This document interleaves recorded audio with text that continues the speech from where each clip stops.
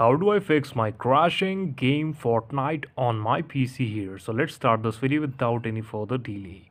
If you're using or playing Fortnite with your browser or application of Fortnite, then how can we simply solve this error, or how can we simply refresh my game, my PC and my network also to solve this setting? Usually, firstly we just need to understand that why these type of error occurs on your game, because you must have a foul or a bad network connection. So please check your Wi-Fi connection like I'm checking on it. It is the first step to solve this issue.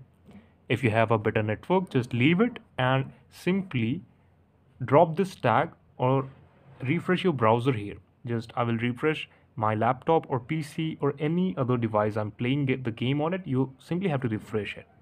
After refreshing, just go on the setting here and go on the command prompt and just open the coding for your game here. Like you can see, this is the coding of my game here. I can see that I'm refreshing all the game, all the codings, A to Z thing from this menu on the command prompt. After it will complete, what you have to do is simply just restart your PC or laptop on where platform you're using the game. So just restart it and your game will be fixed after this setting. Like now I will try to play my game on my browser here, and you can see that I can play easily it on my PC. This is the video.